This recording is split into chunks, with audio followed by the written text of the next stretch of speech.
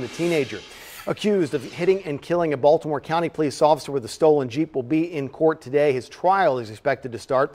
17-year-old Dante Harris is charged with first-degree murder in connection with the death of Officer Amy Caprio back in May of last year. WMAR2 News' Chanel Perriman has more on that story from the newsroom. So, Chanel, what can we expect there in that Baltimore County courtroom today?